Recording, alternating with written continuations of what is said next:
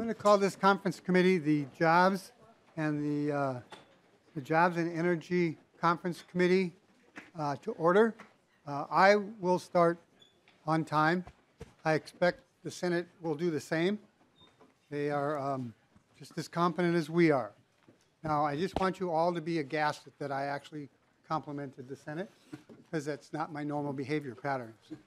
You know, members, welcome to the conference committee. Senator Pratt and I will be switching off on a daily basis. Who is running this? Running the conference committee. Our time is very compact. In today's world, I don't get a handwritten letter sent to me, but my understanding is that we are supposed to be done with our bill on the 13th, by the 13th, to allow time to have it written up and sent to the floor of both chambers, and so that we're not running around crazy trying at the last minute. So I think we have about 9 days, something like that.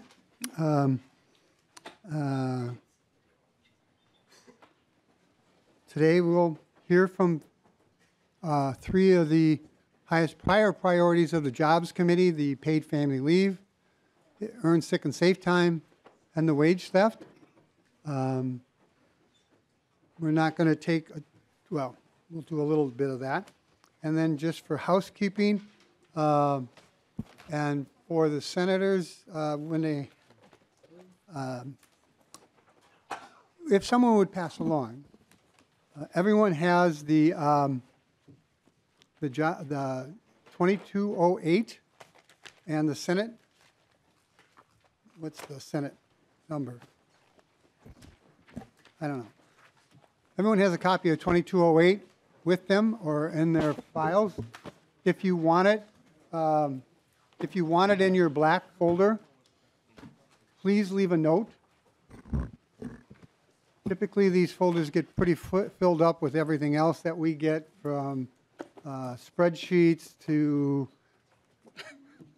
handouts that the advocates will bring forth. So with that, why don't we introduce ourselves? I am Representative Mahoney, Chair of the Jobs Committee. Travis Rees, Committee Administrator for the House Jobs Committee.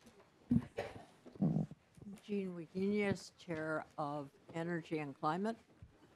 Jamie Long, Vice Chair of Energy and Climate. Zach Stephenson, I sit on Jobs, Commerce, and Energy. Odin Hassan, I sit in Jobs. Michael Molnar, Committee Administrator and Committee Legislative Assistant. Mr. Chair, members, my name is Mike Molson. I'm the CA for Energy and Climate. Mr. Chair, David Sullivan with House DFL Research. Mr. Chair, Zach Zimmerman, Committee Legislative Assistant for Energy and Climate Committee.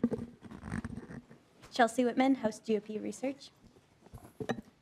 Solveig Beckel, House Fiscal Analysis, Nonpartisan Staff. Anna Shalene, House Research Analyst. Ben Weeks, House Research. Andy Eilers, Committee Administrator for Jobs and Economic Growth in the Senate. Carlin Doyle-Fontaine, Senate Counsel for the Jobs Committee and Energy Committee. Casey Mum, Senate Fiscal Analyst. Pat Kaluza, Committee Legislative Assistant for Senator Pratt. Craig Janisich, Senate DFL Research. And as we're going to wait here for a second for my counterpart. It's a hard walk for them to get over here. I thought it was 1 o'clock Senate time. Eric Pratt, Chair of the Senate Jobs and Economic Growth Committee. And first off, I think, is Lori Helverson here? Oh, there we are. I'm going to call you to the testifier table. Give us a little conversation about paid family leave. And Mr. Chair, point of order, please.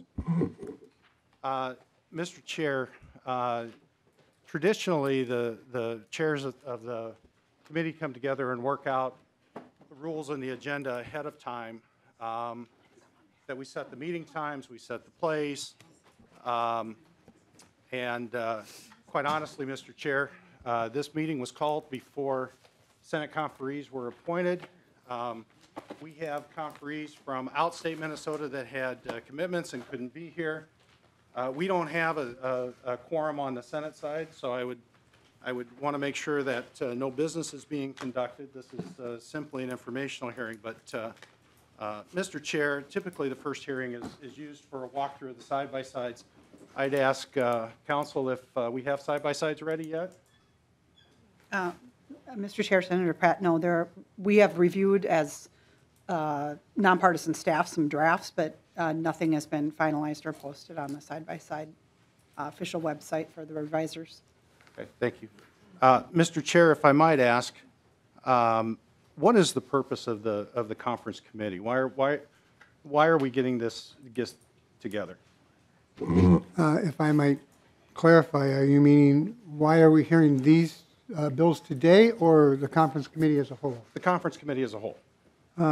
Senator Pratt and members of the committee and audience, as I said earlier, we have 9 days to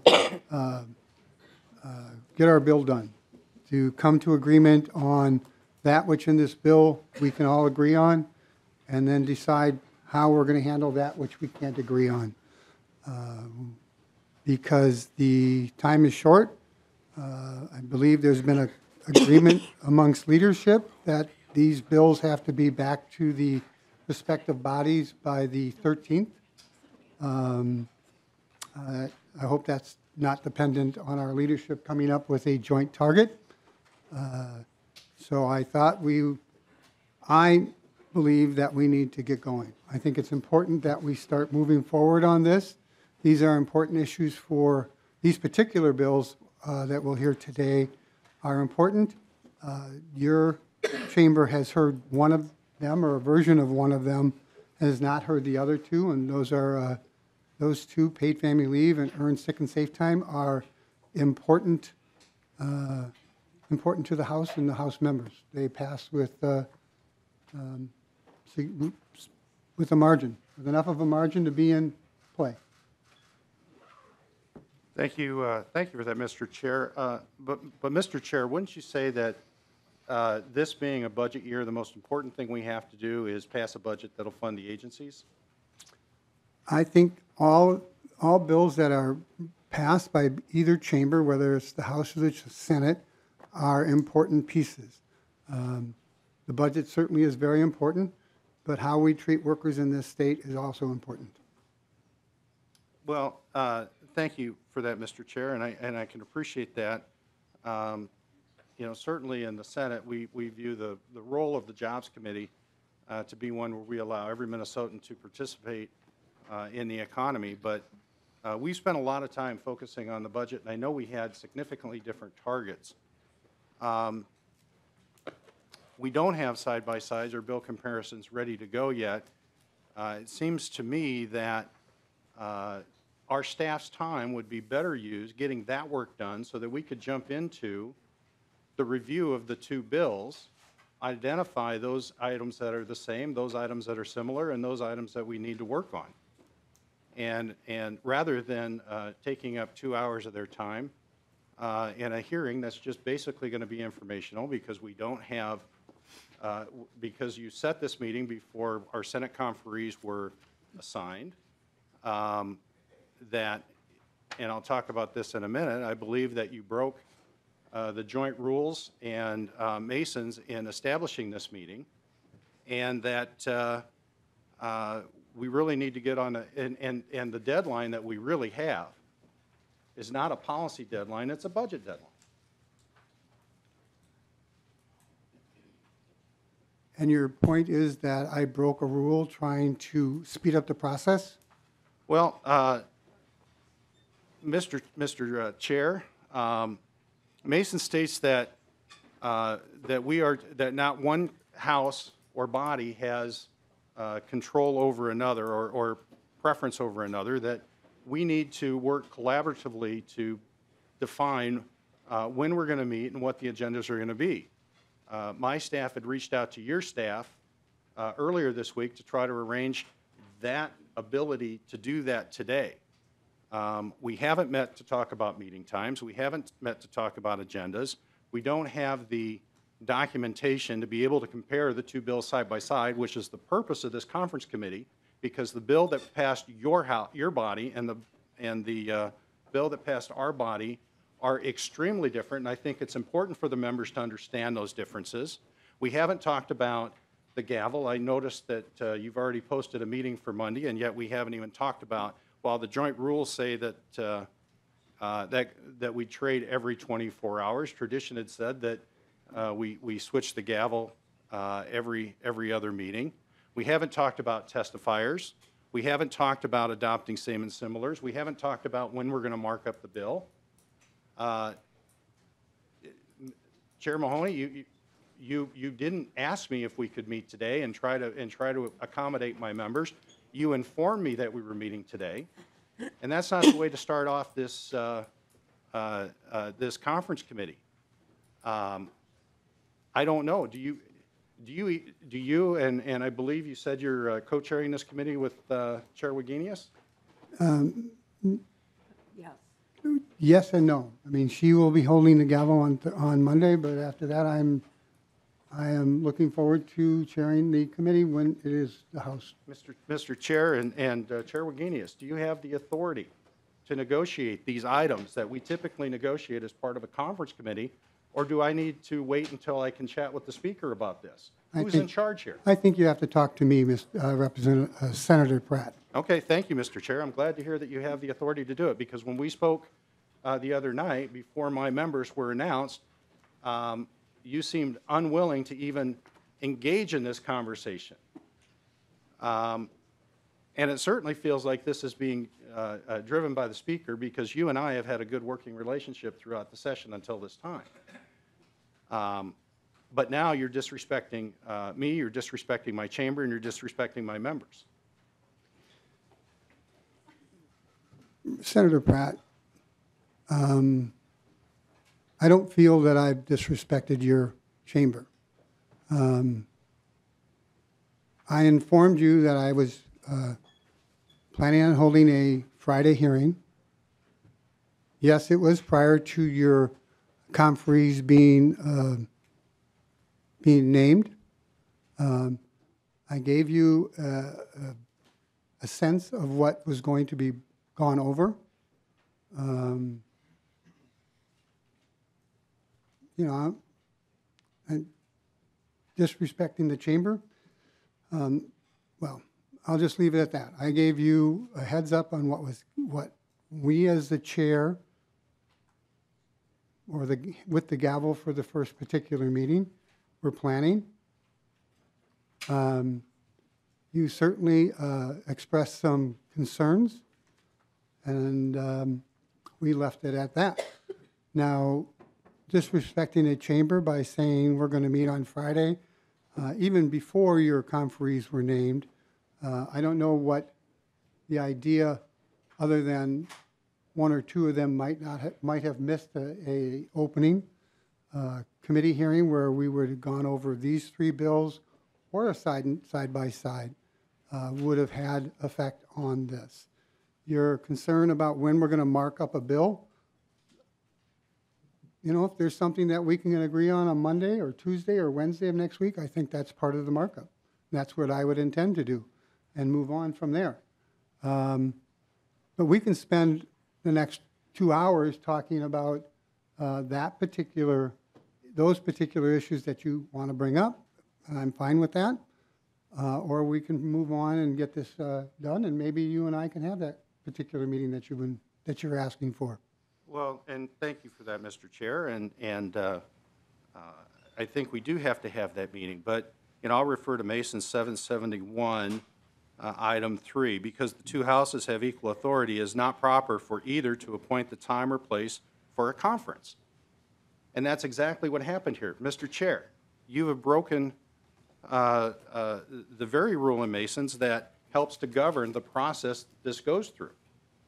And if we're going to have a collaborative working agreement so that we can do the work for the people of Minnesota and pass a budget on time, then we have to start from the beginning and not be told, this is when we're having it, and I'm not moving it, and I'm not considering the needs and the schedules of your members. It's inappropriate, and it's against Masons, where the joint rules are silent on that issue. Senator Pratt, I've sat on, I think, this is my fourth or fifth conference committee.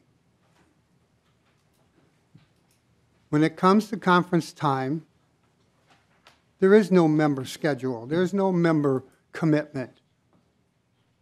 This is what's important, and this is what needs to get done. Do we all have issues that we have to deal with? Yes. That's why we have very competent staff and have other members. I'm sure that's what's gone over today in this particular conference committee meeting. You can certainly inform your members that had other commitments or chose to meet those commitments more of a priority than the conference committee. Well, thank you, Mr. Chair, and I appreciate that, and I know my members are eager to get to work looking at the differences in the bill. But again, I'll refer back to Mason's 771, item 3, that says that we have equal authority, and it is not proper for either to appoint the time or place for a conference. And Mr. Chair, when you came and talked to me, I wasn't even appointed to this conference committee. I didn't have the authority to accept. It may have been that I wasn't the chair of the Senate chair of this committee. And as Mason states, it is not proper for you to do that. We should have gone through the very items that I discussed so that we were in agreement on how this conference committee would flow. And Mr. Chair, this is a violation of our rules. While our joint rules are silent on it, we usually go back to custom and usage and then Mason's, and both would say that this is an improper hearing. Senator Pratt, I will go back to custom and usage, and I understand that the chair of the first meeting has always set the time and the place. I want to be careful here. So I don't believe this is an improper meeting. If you're not comfortable being here, if it's because it's an improper meeting, there's a door. Well, Mr. Chair, thank you very much. Hey, there'll be no demonstrations from the audience.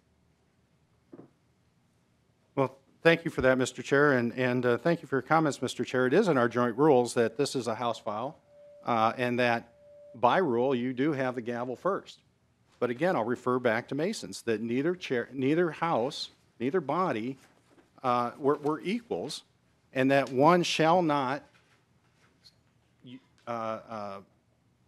singularly determine the time and the place. We're supposed to be working on that together. Custom and usage would say that we should be working on the agendas for these meetings collaboratively. And custom and usage would say that the first order of business is to walk through the bills, differences between the side-by-sides, to compare where we're alike, where we're not alike, and really identify those areas that we have to spend our time on.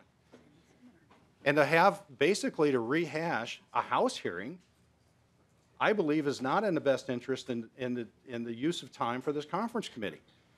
Now, I'm not going to leave. I like information as much as anybody else. I'm just telling you, this is an improper conference committee. We're not doing the work of the people. We're just making this a political show, and I think the people of Minnesota are really tired of this stuff, Mr. Chair. We should be letting our staff focus on getting the bill comparisons done so that Monday we can start the work of resolving the differences in these bills so that we can get them back to our chambers in time. Well, Senator Pratt, I believe, if I might ask a question of your staff, when did they receive the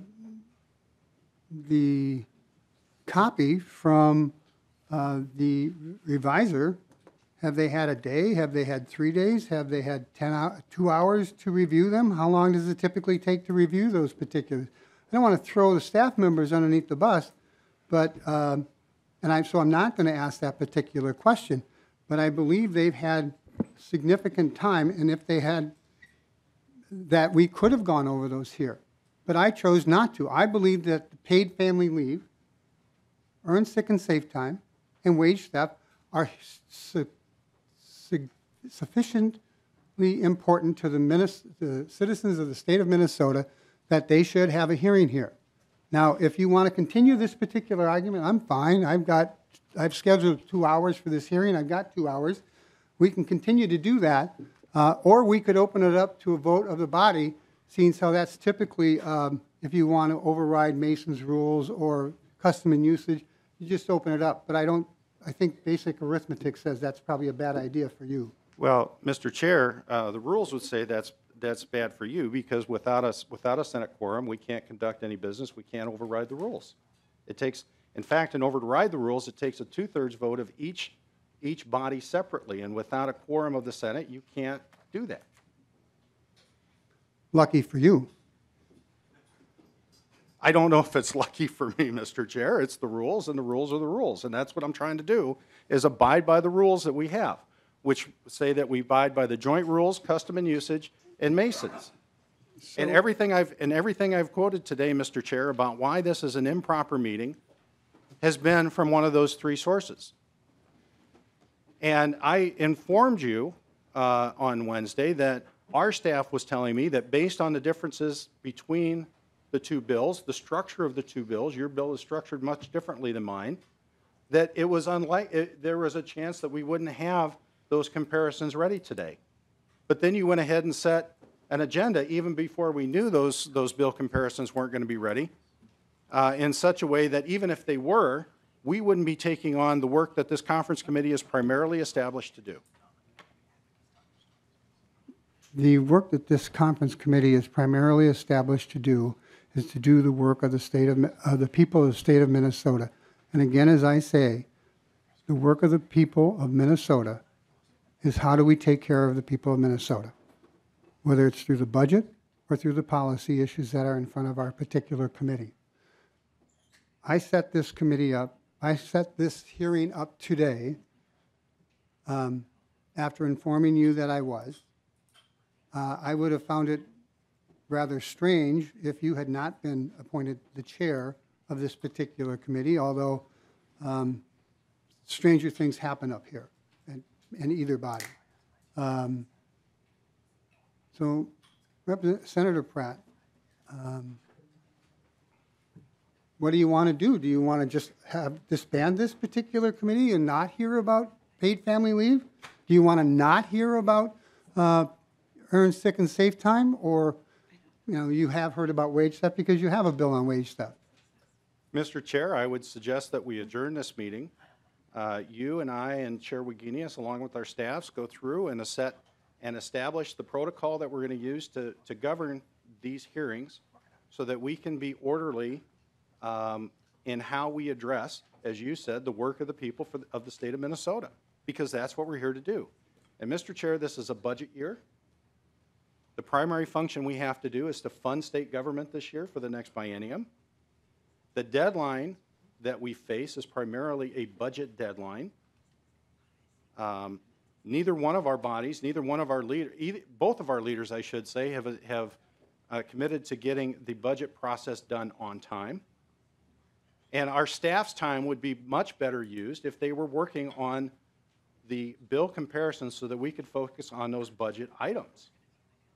And we are not ready to do that, Mr. Chair, and it's a waste of, and my folks have already wasted a half an hour? Mr. Chair, I don't think talking about governance of this committee is wasting any time. Mr. Chair. I think, excuse me, I think I still have the floor. I think that making sure that the Senate and the House are working together in a collaborative manner, it should be of utmost importance to this committee and to the people of Minnesota and to both of our bodies. And this has not been a collaborative process. We have not established how we're going to run the committee. we don't have the information that we need in order to do a good review of the two bills. And I would say, and again, Mr. Chair, I would argue that the time of our staff is better used getting prepared for a Monday hearing. Representative Wagenius, did you have a question or a comment? Well, just to note is a matter of many conference committees can be set up in so many different ways. And I have been on conference committees where the plan has been to get a lot of good information so that folks are on common ground before we get started, and even before we might have everything we need from staff. And that's the position we're in today. So we can get this good information and have that done and be ready on, I don't know whether you're going to call a hearing tomorrow or not. I mean, I would be, but for sure on Monday, when we have the gavel back again, we will certainly be going over the side-by-sides on energy and climate on those areas. And hopefully getting through a lot of the work. I think we can do that because we can find some common ground. There's plenty we can find common ground on to get started. Mr. Chair. Go right ahead. Thank you, Mr. Chair. And Representative Wagenius, I agree more. I think there is a lot of common ground we can find, and I'm looking forward to doing that. You're right. There are a lot of ways that a conference committee can be established and run, and not that this is necessarily an improper agenda. But what I'm saying, Representative Wagenius, is that the violation of Mason's was that the House took the position that they were superior to the Senate in establishing this meeting, in establishing this agenda. We have not worked out how this was going to be arranged. I'm sure if we'd have gotten together prior to this hearing, we could have agreed on what those agendas might be. But because this agenda was set, because this time was set before the Senate conferees were established, before I was established as chair, and because there's been absolutely no willingness of the House to confer with the Senate on what the agenda and the process would be, it's an improper hearing, and in violations of Mason's now I forgot the reference, right? 771. Well, Representative Pratt, Senator Pratt, I'm sorry. I'm going to have to write that down and put it right in front of me.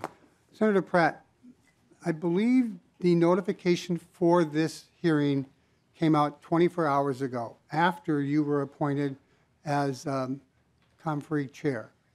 It was Mr. Molnar, when was this notification sent out and put on the web? Thank you, Mr. Chair. Before 1 p.m. yesterday. Thank you. So I believe your conferees were appointed at that particular time. And again, I made you aware of what I was going to do. I received a letter objecting to that yesterday afternoon. I think I received it at 3:30 or 4 after this had gone out. You can cite Masons all you want.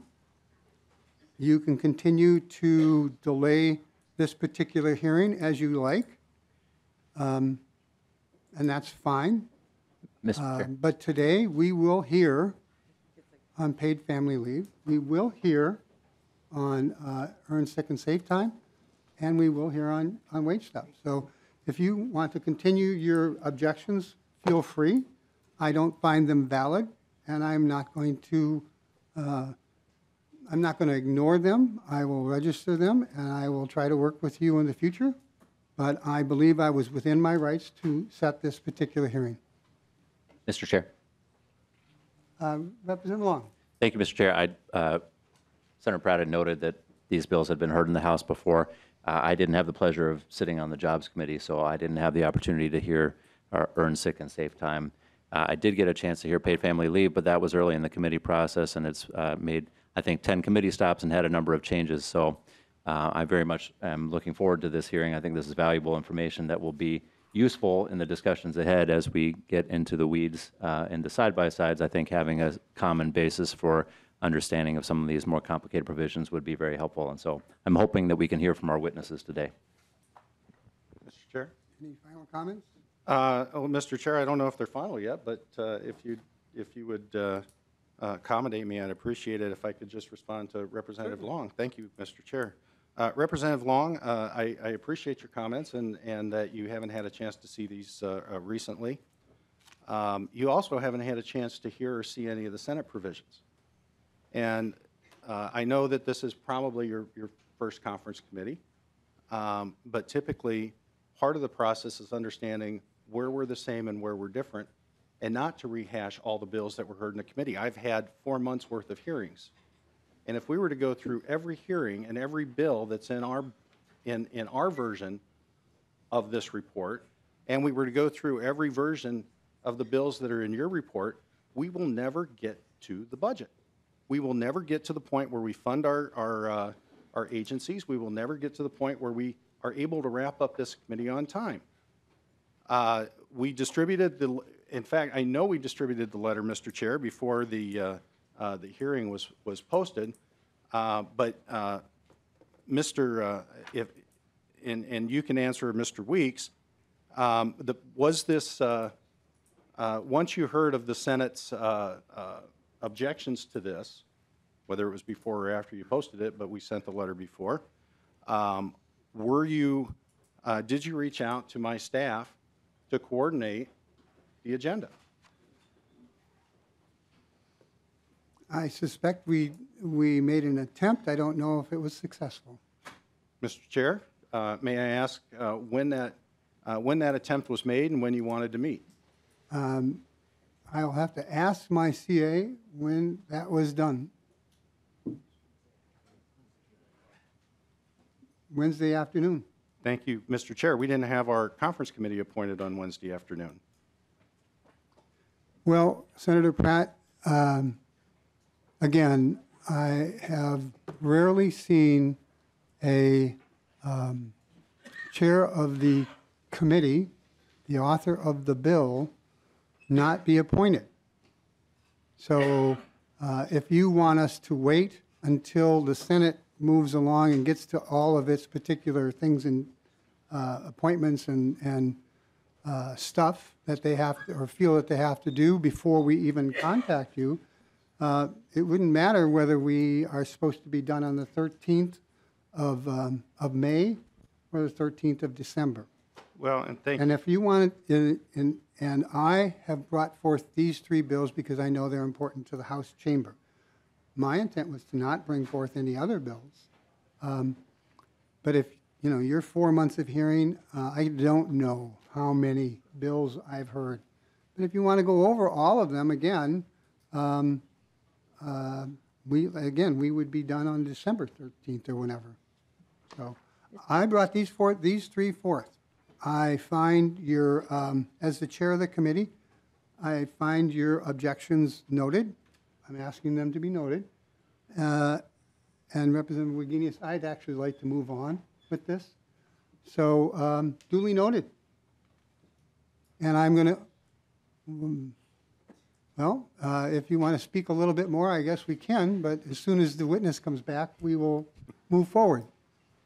Well, thank you, Mr. Chair. Being in the Senate, I'm used to filibustering, so I can hold on until Representative Halverson's back. If I may interrupt you, Representative Wagenius had a question or a comment.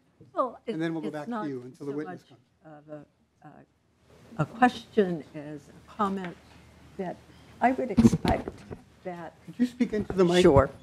I would expect, as there's some provisions that you bring forward that we have never heard about, that you would bring folks in to talk to us, because we all make better decisions when we have good information. And I'm going to want to hear the good information that the Senate has on some of the energy provisions that I'm not familiar with. So I think we can accommodate each other here and move forward with the notion that we're going to be listening to you and to those that you bring forward, because the bottom line is it's good information that we make for good decision making. And that is what we need right now, is just to say, let's get going. let's bring in this good information and expect the same from the Senate. As we go through the side-by-sides, there are going to be times you're going to want to bring in information, and we'll want to bring in information. Mr. Chair, would Briefly, because we're going to go to the witness. would Representative Wagenius yield for a question? Sure. Representative Wagenius, you're going to have the gavel on Monday, supposedly. You've posted a meeting. You've posted an agenda. Have you reached out to my committee administrator to establish that agenda, or Mr. Reese, or any of your staff? I actually haven't, and I wouldn't expect that I would be setting the agenda when you have the gavel. That's just, that's not how I have ever been in a conference committee. That it is the person who is chairing that day that sets the agenda. And we talk back and forth, but having no control over, and I don't expect to have control over your agenda, and I actually don't want control over your agenda. I think that's your job, and my job is to do it on the days that we are doing the energy articles. So I think we can move on. We can find, it's time to find some common ground here and be listening. So it's time for some listening. Mr. Chair, I promise this will be my final comment. Senator Pratt. Thank you, Mr. Chair, and I guess to a point with that Chair Wagenius established is that you're right. It is the chair's prerogative to assign the agenda, but custom and usage would say that we go through these inventory of items in order to make sure that the conference committee work is effective and efficient. And the fact that the House is taking on breaking Mason's 771 by assuming that they are a superior body when we're supposed to be equals according to the rules, by not conferring with the other body on meeting time, meeting place, although I believe our leaders did agree to the place, so I'll concede that point, but to the meeting time and to the agenda that custom and usage would say that we normally do. The governance of this committee has broken down. The committee process has become hyper-partisan, and I am extremely concerned that the Senate is here in good faith to get the work of the people of Minnesota done and to get a budget and a conference report completed, and that the House has turned this into a partisan show that is designed to, well, no, I'm sorry, Mr. Chair, I won't try to infer intent. I almost went there, but this is, in my view, a hyper-partisan show, and seriously puts at jeopardy the ability of this committee to get its work done on time. And with that, Mr. Chair, those will be my final comments around governance, but I am gravely disappointed at the way that we're starting this committee hearing off. Representative Halverson, would you like to address the committee about paid family leave? Thank you, Mr. Chair and members.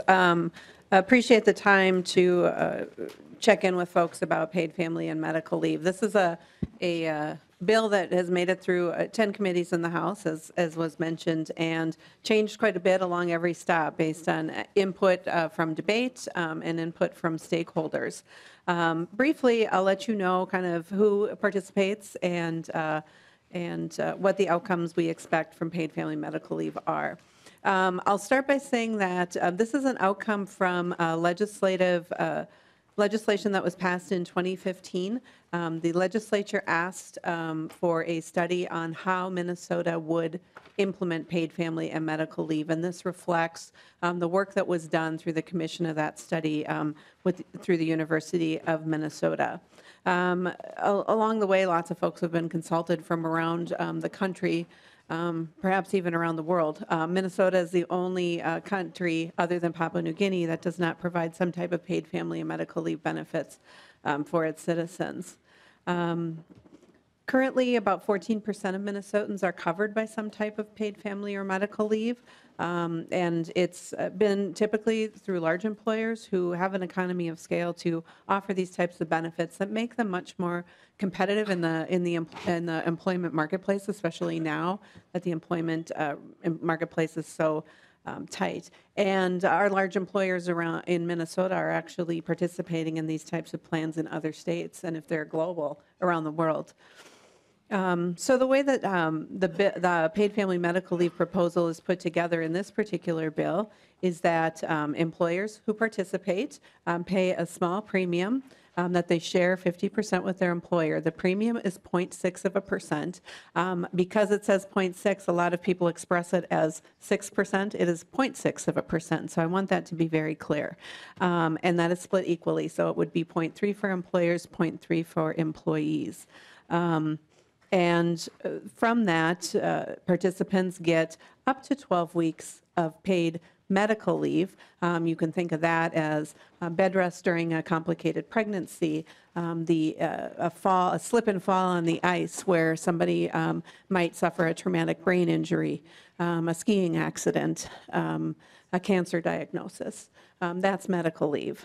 And then a member could also opt for a family leave situation. That would be to bond with a new baby.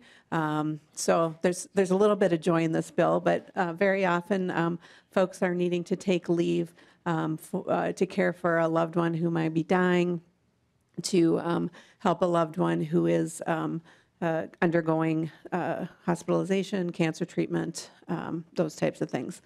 And all of the leaves would be obtained through an application process through deed that would mirror the rules around federal unpaid leave currently. So employers are very familiar with the unpaid leave program that is available through the federal government currently. It doesn't help Minnesotans a whole lot. It makes Minnesotans leave about $383 million of wages on the table if they do take unpaid leave. And a lot of folks I know end up going back to work too soon. 1 in 4 women go back to work 2 weeks after giving birth, which is dangerous for the mother and dangerous for the baby. But a lot of people can't make that choice of going without a paycheck. So this helps ease that choice, and the outcomes are very positive from a health perspective. We look at much more positive health outcomes for newborns, for mothers, increased breastfeeding, which has tremendous health benefits. We also see, as is evidenced from other plans around the country, lower participation, lower need for participation in public programs among people who have to leave the workforce because they can't make that decision between getting a paycheck and taking care of themselves or a loved one. Lower rates of rehospitalization from an illness, lower rates of professional respite care in nursing homes. These are all kind of problems we're trying to solve as a state within our budget currently, and paid family leave actually is a step toward helping the state solve those problems. Child care is another major issue that we're dealing with at the state, and this also makes a big difference in terms of people being to find a place. Newborn child care is the most expensive that there is, and a lot of families can't access the child care that they need, and paid family leave gives the families time to adequately take care of a newborn baby. Now, there are private plans in place. As I mentioned, about 14% of employees are already covered by private plans. Those private plans this can continue as long as they meet the salary payback that is contained within the state's plan. And very often, an employer will have a medical leave plan through short-term disability that pays out at a higher rate. It's a better plan, right, than what we're putting out through the state plan, and those can continue. Those private plans can continue. At the same time, private family leave plans are less common. There's not a lot of products out there on the market yet through the insurers, and so, an employer could opt into one or both of those programs as long as they maintain a private plan in the other program. In addition, we worked very closely with organizations who represent independent contractors like real estate agents and insurance agents and others who hang out their own shingle. We wanted to be sure that those folks could take advantage of the benefits as well. So they have the option to opt in. They're not automatically enrolled. They have the option to opt in and pay the employee-only premium rate. We wanted the premium to be very accessible for people. I heard a lot from people who hang out their own shingles who said that this would be a game changer in their lives to have that security of being able to take leave from their own business. Because if you're not working, you're not getting paid in your own business either, right? And so that's just a little bit of an overview of how the program works. I would like to share a little bit about what we've heard in terms of the impact among Minnesota employees.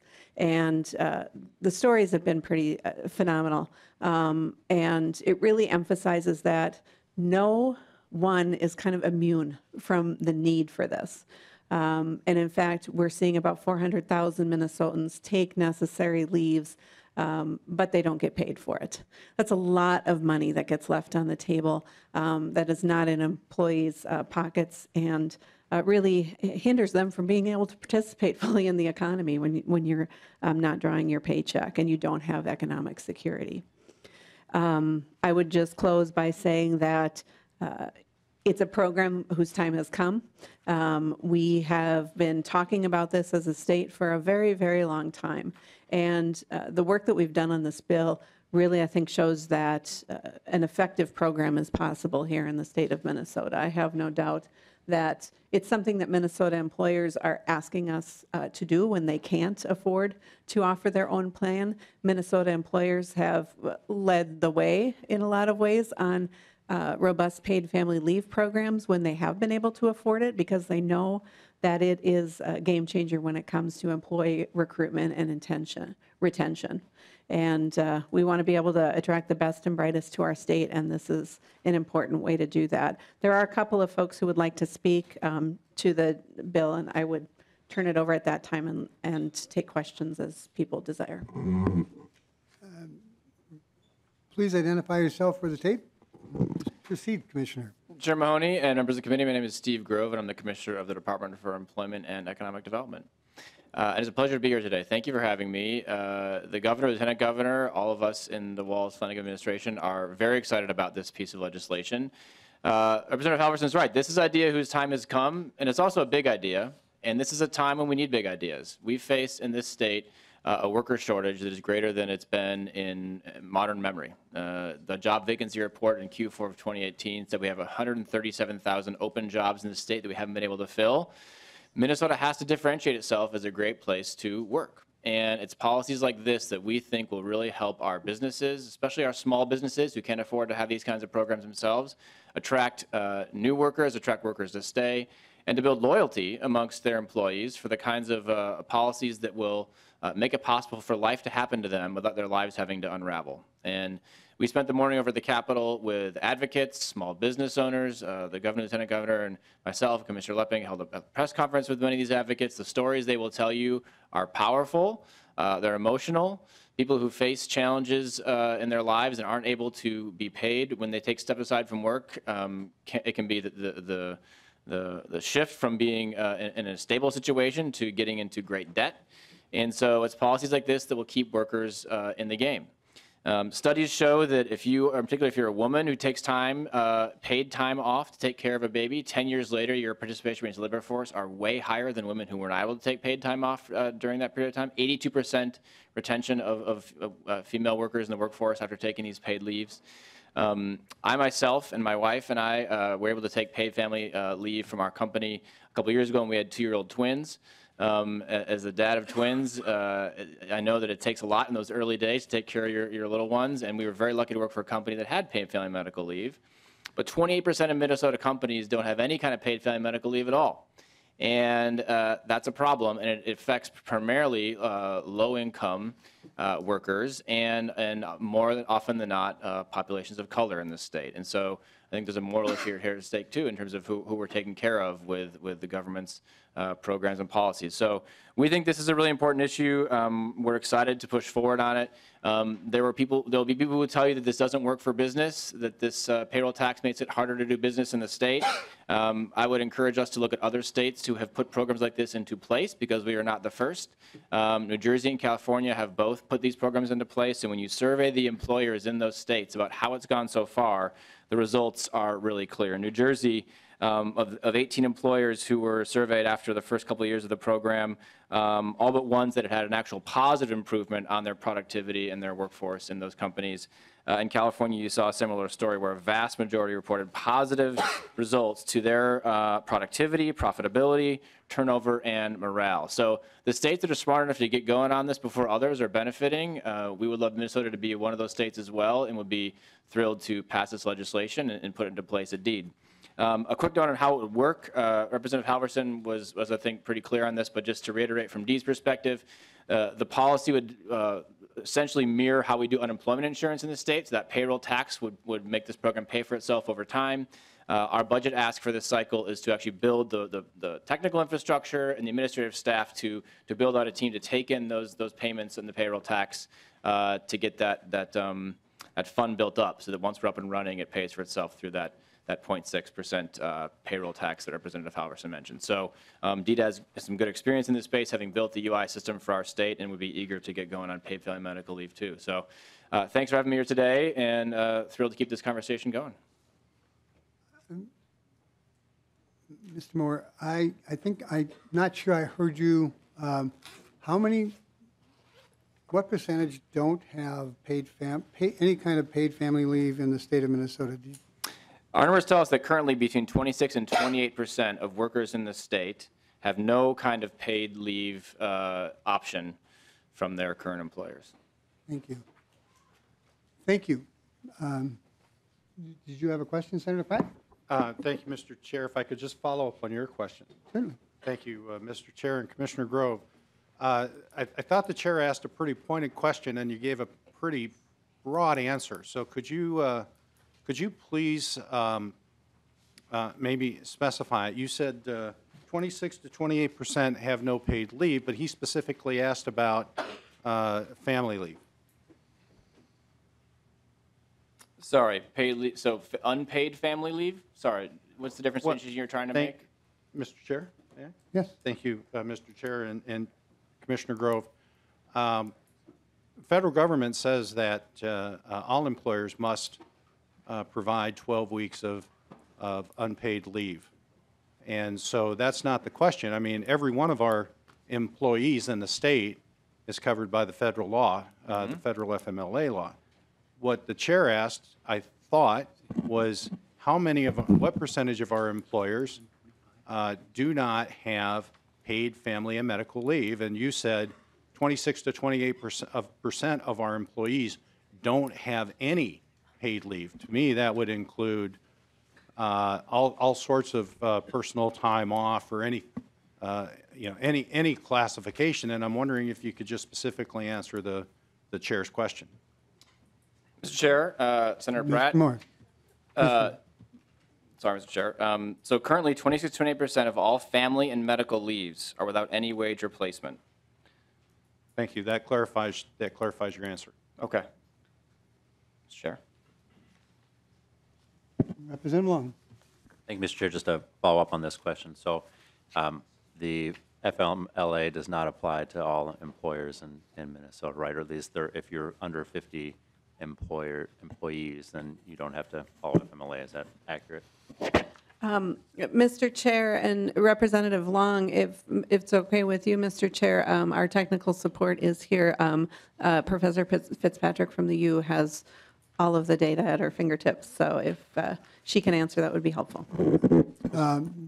Mr. Chair? No, I'm going to take care of this one. I have indicated that it would be just one testifier. I understand that you have all the data at your fingertips, but we're going to ask that question or direct that to the commissioner, and if he can't answer it, I'm sure we'll be able to get it in writing and pass it along to the rest of the committee. Mr. Chair, President Long, could you repeat the question one more time for me, please? Sorry to make you do that. No problem, Mr. Chair, Commissioner. So my understanding is that only employers over 50 employees are covered by FMLA. Is that accurate? Yes, that's accurate. Yes. So that would, to the Commissioner, to the testifier, to Representative Halverson, that would expand that list considerably. Follow up, Mr. Chair. And then employees are only able to take FMLA if they've been in service for over 1 year. So there's a number of employees who, even if they are working for an employer who is over 50 employees, can't take it in any given year, I believe. And I think that percentage is pretty high. I don't have it at my fingertips, but I thought it was as high as 45% of employees. 45%, I'm getting a thumbs up, of employees can't take it in any given year. Mr. Chair, Representative, I would just add to this issue of smaller companies and how it affects them. One of the things that I think has come out of this bill as it's gone through committees is an increased focus on how to help smaller companies weather those moments when someone has to take a leave. And so Representative Halverson and other legislators have built a waiver program essentially that gives a small amount of money to smaller companies to hire temporary workers when their employees leave if they're at 50 or under employers. And so those kinds of things that I think will help smaller companies with this policy. Mr. Chair, and so just to be clear, so that 45% is people who can't take unpaid family leave currently, and so we're talking about a pretty big gap when folks can't even take unpaid leave, and now we're hoping to get them paid leave. And just one question, if you will oblige, Mr. Chair. So, Chair Halverson, you mentioned the small employees and the competitiveness, and Commissioner Grove, you mentioned that as well. I had a number of small employers visit me today, and a couple of them shared personal stories about their business. One who said, we can't compete with a number of other companies because even though our salaries are competitive, our benefits are not, and we're not big enough to be able to pool to work in that marketplace to provide things like paid family leave. And another employer said, we had individuals leave when they got pregnant and go work for somebody else because they knew that they couldn't take paid leave for us. And so they're actually losing employees as small employers. So I just wanted to see if we have any other data to back up how folks, how small business owners here are losing out.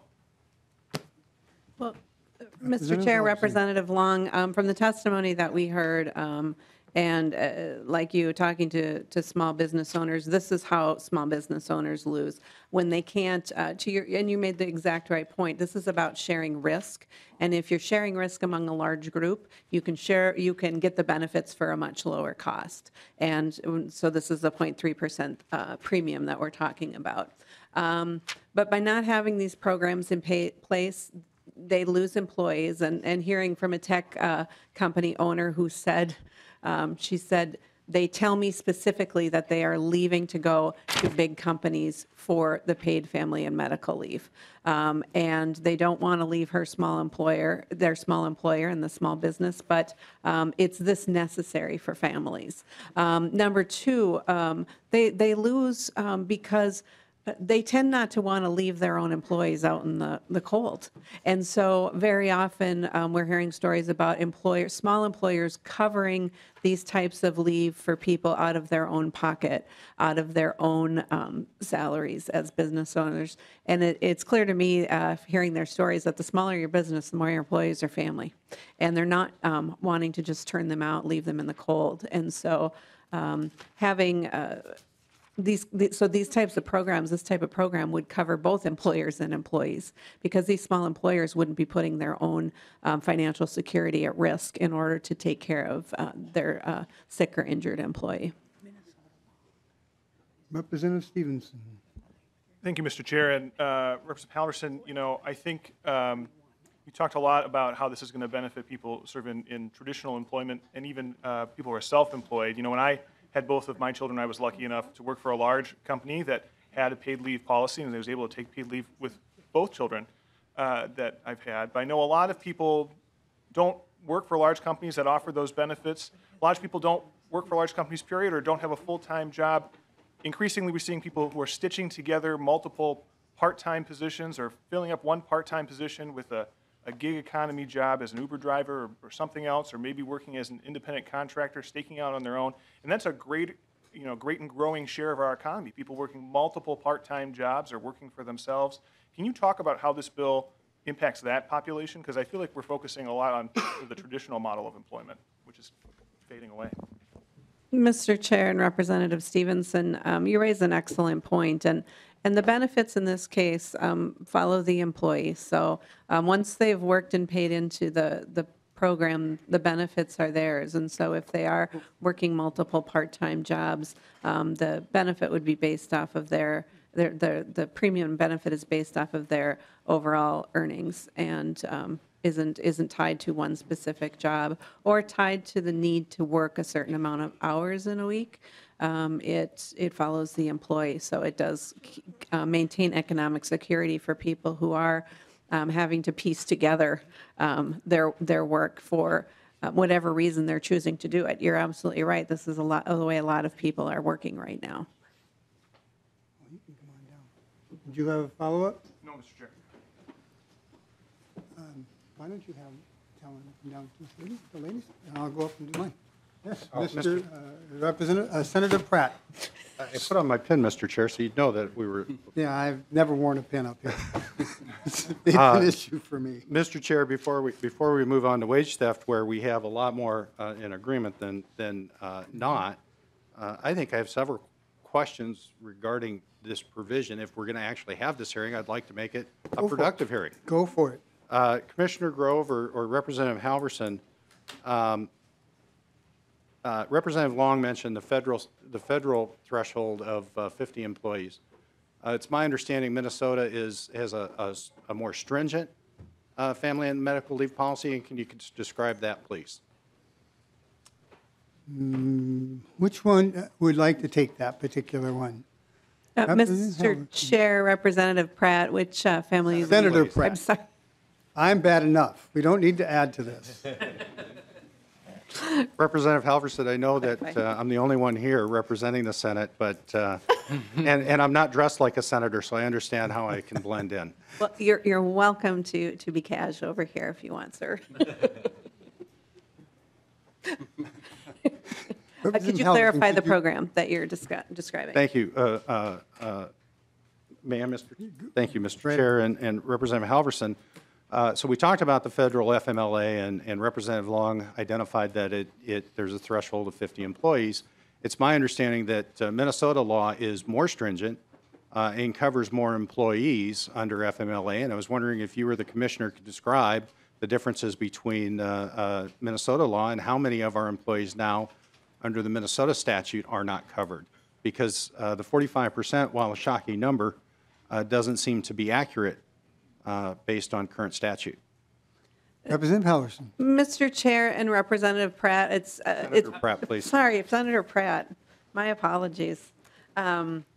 If the numbers might not look like they match up because we're not doing apples to apples comparisons, and so when you say the paid or you say family medical leave for the state of Minnesota, it's actually only a family leave, and it's only for new parents, so it's very, very narrow. So it's not the broad kind of programs that we're comparing it to with other types of leave. So it's for employers 21 and over employees, and it's in the first year for new parents. Thank you, Senator Mr. Pratt. Chair and Representative Halverson. So how many employees are not covered? Because it certainly doesn't sound like 45% as was testified to before. Mr. Chair, Representative Pratt. Senator Pratt. Sorry, Senator Pratt. I think I'm going to ask staff to get a big sign that says senators with an arrow. Should we get? And it points it around this side. Yeah, Senator Pratt. I'm not usually that picky about it, but we are in a conference committee hearing, and I've already complained that I don't feel like our chamber is getting the respect that it deserves. And so not to beat a dead horse, but that's. Oh, I think you need to beat the dead horse. Thank you, Mr. Chair. I will beat the dead horse then. So again, how many employees are not covered under our current statute? Because it's certainly a lot less than 45%, I would presume. Representative Halverson. Mr. Chair, Senator Pratt. Again, it's not an apples to apples comparison. So to say that the new parent statute gets us beyond that 45%, I think that we're looking at different kind of analyses, because that is a very limited benefit to a limited population, new parents only. Senator Pratt. Thank you, Mr. Chair and Representative Halverson. So we've got testimony that's not to apples comparison to Minnesota law, and so we don't have, and I presume that 45% of our employees that are in companies under 50 employees are not all under 1 year and have some sort of coverage, and some percentage of them are women, and some percentage that, well, and since we're talking about family leave and bonding, it would be both men and women, so I guess it's incorrect for me to make that presumption. And that we do, in fact, provide time off. So how many employees are affected between 21 and 50 employees who have worked at their places of employment less than a year that would not be covered under this, that are not covered today? Because I can't take, this isn't an apples to apples comparison. We're throwing out statistics as if they're fact to be able to show that we have this huge gap in uncovered employees, as Representative Long identified, and it's not true. And so I'd like the committee, if we're going to have this hearing and understand this bill, I'd like to have an understanding of exactly how many Minnesotans are being affected or left behind. Representative Halverson. Mr. Chair and Senator Pratt, we're leaving thousands and thousands of employees behind. I would say hundreds of thousands of employees behind, because the leave that is being addressed currently in federal and state law is not paid leave. And so we have 400,000 Minnesotans a year who take unpaid leave and put their economic security at risk. At the same time, we have people who who don't take the leave that they need to recover from an illness or an injury, or to recover from childbirth, because they can't go without a paycheck. And so when you ask about people who are uncovered, these are the people who are uncovered. And we want a state where people can take leave after childbirth that is reasonable, and not have to sacrifice a paycheck, and not have to put themselves at risk, or get cancer treatment and not put yourself at risk of medical bankruptcies, which are far too common, because you need to keep working, or you lose your benefits and you have to go on public programs. Those are the scenarios that demonstrate the ways that people are uncovered by current federal and state statute. Senator Pratt. Mr. Chair, and thank you, Representative Halverson, but it still doesn't answer my question. The question that I asked earlier and Representative Long clarified was around the federal FMLA, which is unpaid leave. And so there are certain employees that were identified, a number was thrown out, at 45% aren't covered by the federal statute. I didn't ask about paid. And so I guess maybe the question goes to Commissioner Grove. Commissioner Grove, your agency was tasked with assessing this bill, what it was going to take, what the bill mandated. I'm presuming that your staff did the analysis on how many new employees would now be covered under this that don't currently have coverage. And so, again, we threw out a number that there were 45% of working Minnesotans that aren't covered by the federal FMLA. And I'm wondering now, under state statute, where we lower that down to 21 employees, how many employees or what percentage? Thousands of thousands is not an answer. That's not a fact. That's a presumption. How many employees are not covered under our current Minnesota statute for unpaid FMLA and aren't allowed to and aren't given the ability to take time off? Before you answer that, Commissioner, we're getting dangerously close to having to call up a second witness, and I do not want to do that. So, Senator Pratt, if I might, would you be comfortable if the Commissioner or Representative Halverson got that to you in writing within the next today or by Monday afternoon, because otherwise I'm going to have to call up the expert, and I, again, do not want to get too deep into witnesses here. Thank you, Mr. Chair, and I appreciate that, and I would be happy to take that, that information in writing. Mr. Chair? Senator Pratt. Thank you, Mr. Chair. Representative Halverson, and just a quick comment, maybe, since we're going to beat the dead, since you gave me permission to beat a dead horse, I will. Representative Halverson, you chair the House Commerce Committee, is that correct? Mr. Chair, that is correct. And Representative Halverson, we have the Senate has the chairs of the House, or the Energy, Jobs, and Commerce Committee, all of which are wrapped up into this bill on the Conference Committee. Might I ask why you're not on this Conference Committee, since this is your bill and since your committee is covered under this bill? Representative Halverson. Mr. Chair, Senator Pratt, I'm serving on the HHS Conference Committee and the Opioids Conference Committees. So it was a bandwidth issue. Thank you, Representative Halverson. I know we're all very we're all stretched rather thin. Mr. Chair, may I? Senator Allen. No, you got it right this time. Senator Pratt. Thank you, Mr. Chair. Representative Halverson, the Commerce Committee has jurisdiction over insurance, and you identify this as a family medical benefit insurance program. But as I look through the bill, it doesn't necessarily seem to be established or run like the only commonality that I see with an insurance program is that it's that pooled share that pooled sharing of risk, which we tried with MNsure and ended up blowing up health care rates to the point that in 2017 the House, Senate, and Governor implemented a reinsurance program that actually brought down and stopped the skyrocketing health insurance rates.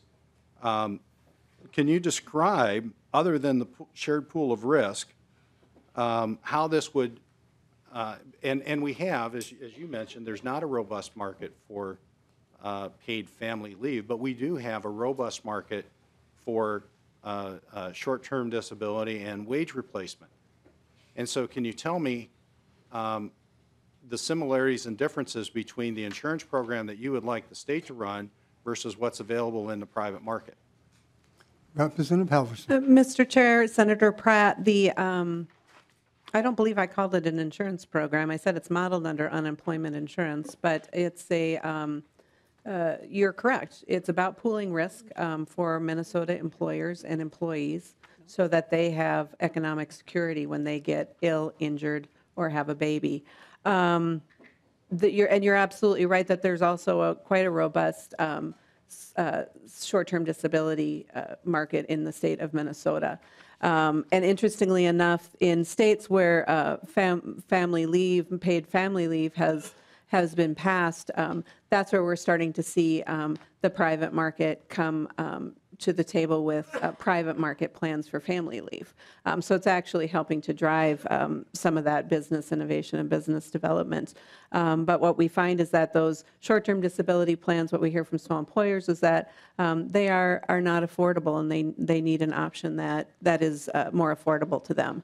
Employers who have those programs in place, as I said, it appears that most of those programs are designed to pay out at a higher rate than the state's benefit is designed to pay out at. And so as long as an employer has a benefit that pays out the same wage replacement, those private plans can continue to move forward. Senator Pratt, we have some. I have another question over here. So if you're getting close to killing it, beating the dead horse. Mr. Chair, I have several more questions, but I'd be happy to yield to someone else for another question, particularly if it's along this point. Representative Malone. Thank you, Mr. Chair. Yes, it was actually in response to a previous question. So on the comparison of paid family leave to unpaid family medical leave, there is a very big distinction I think that we need to make. There are a number of folks, Minnesotans, who could afford to take unpaid leave, but 2/3 of Minnesotans say that it would be a significant economic and financial hardship to take unpaid leave to care for a family member or to for the birth of a child. So paid leave is not the same as unpaid leave, and is a much more important benefit for Minnesotans, and one that they would value a lot more. And and the testifier can correct me if I'm wrong, but my understanding is that there hasn't been research done in Minnesota yet of the percentage of Minnesotans who have paid family leave. But if we're looking at paid family leave nationally, only 17% of individuals nationally have access to paid family leave. So we could expect, I think, similar percentages in Minnesota. Thank you, Mr. Chair. I have one question for Representative Halverson. If you have to sit and listen through a paid family leave bill more than 6 times, would that make you eligible for a paid leave? Did you have a Mr. Chair, comment? that would presume that mental stress were covered under the bill. I know you have a good number of other questions. I am going to try and get at least the other 2 bills in here. So if you could wrap up relatively quickly. Well, Mr. Chair, and as was brought up earlier by Representative Long, if we're going to hear these bills, we should give them a thorough vetting. And while I appreciate that, again, we didn't have the Senate didn't have an opportunity to weigh in on what the agenda would be, I would hope that since you set the agenda and brought this bill forward for review, that we would have a fair opportunity to be able to question Representative Halverson on the specifics of her bill. And Senator Pratt, that is fine with me. Just understand that we'd have to have another hearing where we go over paid earned sick and safe time and wage stuff. So we do have as you kindly pointed out, we probably have a budget that we have to get done, and just trying to move this along so we can find some balance here. But if you go right ahead. Thank you, Mr. Chair, and hopefully on Monday we can amend the agenda so that we can actually get to that budget work on Monday. But Representative Halverson, I would say that on line 45.10 in statute, it is defined as an insurance program, and that's why I asked the question. On page on line 46.4, you state that the days do not have to be consecutive. Can you elaborate on that? Because if I take 7 days over the year, am I now paid for those 7 days retroactively, or how does that work? Mr. Chair, Senator Pratt, you certainly zero in on how complex it is to create and administer this program. And this idea of non-consecutive days comes from conversations with both employers and people who need leave.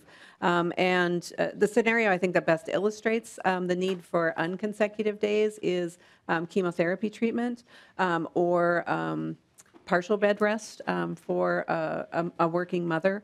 There are times when people will be able to work at their jobs, but not for full weeks. If this is a situation where you have a minimum of a 7-day leave period, and you have an incident that requires at least 7 days of leave, and you have gone through the approval process with your employer and with the Commissioner of Deed, which requires the sign-off of a medical professional, then you have a plan that is put in place. Now, we worked with employers. It's not, as somebody could take 1 day off a week to go to their chemo treatment. A working mom could take, half of a week to 3 days on bed rest, work in the office, work from home, as she works out with her employer. Because the bill offers partial wage replacement, not total wage replacement, we want to provide as much flexibility as possible for people to, work in a way that makes sure that they're continued to be protected through economic security. And there are scenarios where people need partial leave for an extended period of time. Senator Pratt. Thank you, Mr. Chair and Representative Halverson. And we have a handout going out from United for Jobs who discusses that the mandate for paid leave, and if enacted in Minnesota, would be the only state in the nation in which such expansive and expensive mandates in terms of eligibility, qualifying events, benefits, and employer obligations. And only 6 states, California, New York, New Jersey, Rhode Island, Massachusetts, and Washington, have enacted versions of the paid family leave mandate. Kind of getting back to your idea of the, and if someone, and your bill states that they have to be employed during a quarter, and if they are employed during a single quarter, are they now eligible for both the 12 weeks medical and the 12 weeks of bonding pay? So I've worked for 3 months, and I now get nearly 6 months off of paid leave, and even though my employer and I haven't paid in the premium to cover that cost? Mr. Chair, Representative Pratt, Senator Pratt, the attachment point for the leave and for the benefits is indicated by your wages. So there's a wage attachment point where you have to earn enough in that quarter in order to be eligible for the benefits. So you can't work for a week and then take 12 weeks off. Mr. Chair, could the author point me to that section in the bill? Representative Halverson. I can find it for you, and we'll get back to you. If you want to keep asking questions, I'll get to that section of the bill. Well, of course, I want to be, I don't want to hold up this hearing. I'm really not trying to hold up this hearing. I'm trying to ask, I think I'm asking. I think this is going to be your last question, because then I'm going to go up and do the wage stuff. Well, We've seen how Mr. Representative Lesh can't seem to get a text message. Well, Mr. Chair, I have a lot more to cover besides. I'm sure Representative Halverson and the Commissioner would love to sit with you and go over each and every one of those questions. Mr. Chair, as was discussed during my opening concerns, this is supposed to be a hearing that vets out these provisions. And while we should be talking about the differences between the bills, as Representative Long said, and I'm very interested in making sure Representative Long gets a thorough understanding of this bill, as he indicated he wanted to have. And I think these are all valid questions. They are not, they are all to the bill. And Senator Pratt, I actually think you're starting to just pester the witness and prolong and log roll the particular hearing. That's not appreciated any more than the conversation that you have requested. So I, as the chair, I'm telling you, you have one more question, and then we will go to the wage and the wage stuff bill. Go for it.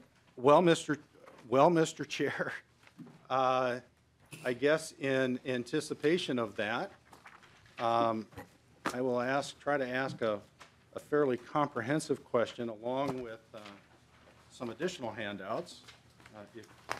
If I could get a page to help me. Representative Halverson, Commissioner Grove, I'm going to ask a fairly broad question. So as an insurance program as defined in statute, there are certain rules around how that is managed. I have not found anywhere in the statute where it talks about any sort of reserve, minimum mandated reserve that needs to be held. As far as I can tell, and I don't understand the formula, and I would like to understand what's the minimum reserve that's being held, how are the premiums being calculated, because the bill doesn't require an actuarial study. It's a formula that doesn't seem to be necessarily based on studies. The opt-out, the fiscal note presumes that there will be no opt-outs, and you've already testified that we're going to have employers opting out. For those employers that opt out, would they be able to, and you say as long as they have a benefit that exceeds, I guess my question, as part of this one question in 27 parts, would be, does that benefit have to be progressive in order to meet the statute that you've laid out? The concern being that what I'm handing out is from the Chicago Tribune that says But parental leave initiatives threaten to worsen and widen the disparities in children's health and early learning, along with the chasms of race and class. The inequity reveals the hazards facing well-meaning Democrats as they promise unbridled entitlements. Representative Halverson, do you understand the question at this particular point? I do. Please answer it. Mr. Chair, I'm not done asking my question. Yes, you are. Oh, Mr. Chair, this is Representative Halverson, would you proceed with the answer to the question? Mr. Chair and Senator, I think that it might be a really good idea for us to, continue to meet and have conversations because you didn't get to hear the bill in your chamber and kind of see how it's changed.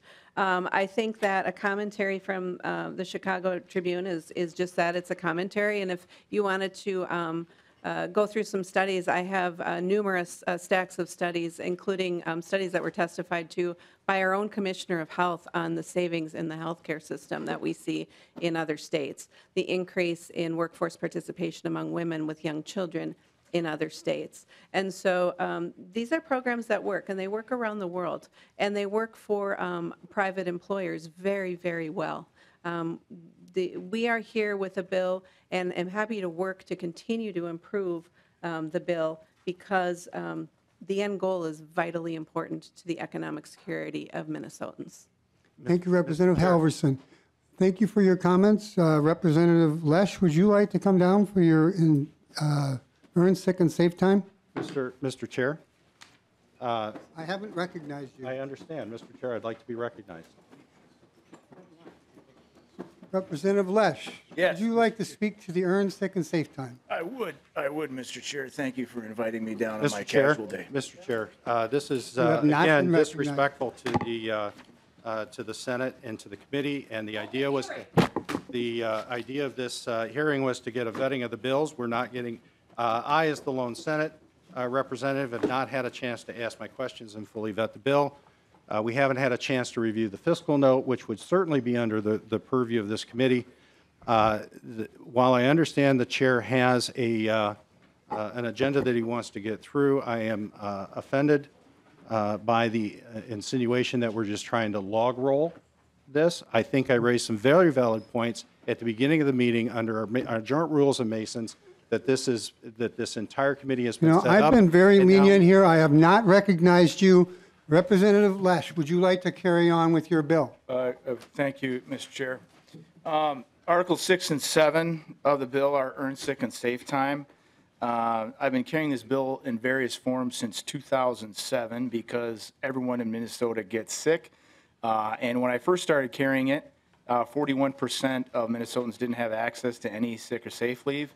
But since Minneapolis, St. Paul, and Duluth passed some version, we're down to 36%, which is good, but that's still 932,000 Minnesotans who don't have access to this. So we're the state with the second highest number of Fortune 500 companies per capita, but there's still mothers and fathers that need to make a tough decision between caring for themselves and loved ones, or losing wages, or even losing their jobs because it's still legal to fire someone who can't show up because they're sick. So the proposal benefits employers through improved recruitment and retention, lower health care costs, but also the costs associated with presenteeism. Employers who talk about workers coming to work and coughing on their coworkers and bringing down production due to that, which still happens. So this is a public health issue because the Minnesota Department of Health in 2015 had a paper that talked about many of the employees who were least likely to have paid sick time were those people who cough on your food or take care of your kids. So those are the people we want probably most to have them, and they're the least likely ones to have them. So we hope that you'll really consider this, because regardless of where you live, the color of your skin, or the things you're going through with your kids, you're going to want to help take care of them. And this proposal will help balance out the burden that occurs between employers and employees now, that only some people are in a position to bear that weight. And if the entire state is in a position to bear that weight with just 1 hour for every 30 hours work, it's minimal. There's the cap on how much you can carry over. And I would close with this, Mr. Chair. When I first started carrying this in 2007, there was only one jurisdiction that had this. and that was San Francisco, California, as I'm sure you know, like Republicans don't like San Francisco, but I don't even like San Francisco that much actually either. But they were the only one. And now we have 6 or 7 states and about 3 dozen more cities that have it. And if you go talk to the chambers of commerce in those cities and in those states, they say like, well, yeah, we begrudgingly acceded to it, but is it a big problem now? No, it's not. People agree to it. The cost is extremely minimal. So we hope you'll consider it. That's all I got, Mr. Chair. Did you have a Sure. Yes, thank you. testifier that would like to identify herself for the tape and proceed with anything that you have to say? All right. Hi, Mr. Chair and committee members. My name is Ray, and I'm here to testify on Earn Sick and Save Time. Again, my name is Ray, and I'm a social studies education student at St. Cloud State University. I'm the oldest of 5 children, part of the LGBTQ community, and half Mexican. My mother is a medical receptionist, retail manager, and works the front desk of a hotel. My father is a military vet and is going back to school while also working as a maintenance and security person at the local hospital. I'm here today to tell you about my story about why Earn Sick and Save Time is necessary for my life. My youngest brother has asthma, and when he was little, he would often have to stay home when it was too cold or when his allergies were acting up. Being 11 years older than him, I often had to stay home with him because neither of my parents had sick time. The first time I remember staying home from school to take care of him was when I was 12 years old. I remember missing a lot of school during my middle school and high school years, and during my junior and senior year, I was taking college-level courses, and I was getting berated by my teachers for missing school. Because of this, I carry a lot of animosity towards the systems of employment and poverties my parents were trapped in. I realized that I can't be mad at my parents for missing part of my education because they were just trying their best. They should not have had to make the choice to pull kids out of school because they couldn't miss a paycheck. My parents did the best they could, but they were left with a hard choice, like many parents, because we do not have the systems in place to support parents and children. I now work 2 jobs, one in childcare and one in retail. I don't have sick time in either, and I have had to make really difficult choices if I can miss a day of pay to take time to take care for myself when I'm sick. If you think working with little kids is hard, try doing it when you lost your voice and are fatigued. In both of my jobs, I work with people, and I'm worried one day I can get someone else sick because I couldn't lose pay by calling in.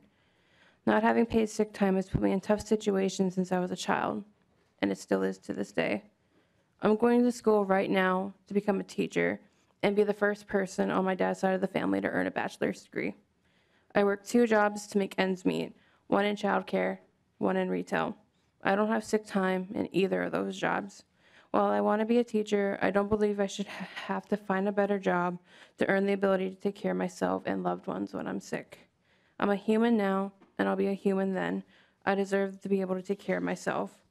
Please support Earn Sick and Save Time. Support workers, children's parents, students, and all Minnesotans who have to decide between staying home to take care of themselves or paying a bill. Thank you. Thank you for your testimony. If there's 5 minutes worth of questions, that's just fine. We're going to try and get to the jobs, the wage theft bill. Please proceed, Senator Pratt. Thank you, Mr. Chair, and and thank you. You had a very compelling story, and I appreciate that. But Mr. Chair, I raised at the beginning the concerns of this committee and how it was being run. You set the agenda. You're not allowing the Senate and the rest of the committee members to get a good and thorough vetting of the bills. There was nothing in the agenda that stated that there were going to be set amount of time or limit on questions.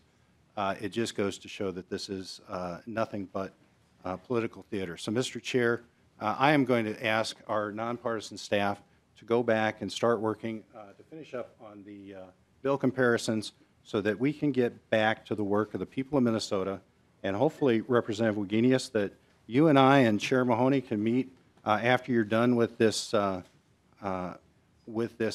hearing, and we can talk about governance and set this up so that we don't go through this circus again. Mr. Chair, I guess I'm done wasting my time. If you're not going to allow me to ask the questions and thoroughly vet these bills, then it's a waste of my time, and it's a waste of the time of the people of Minnesota. And so Senator Pratt, the chair's duty is to protect the witnesses from pestering and setting down the plow. So if you choose to leave this committee and not hear about these particular issues, that certainly sends a message to the people of Minnesota. So enjoy yourself. Well, Mr. Chair, if we're not going to be able to ask questions, and while I think, Mr. Senator Pratt, I think I gave you over a half an hour's worth of time to ask questions. And then when I said, please clear it up, please finish it up, you came up with a question that had 27 parts. You know, we may be the lower body, as you like to call us, but we're not stupid. So why don't you just leave and play your game?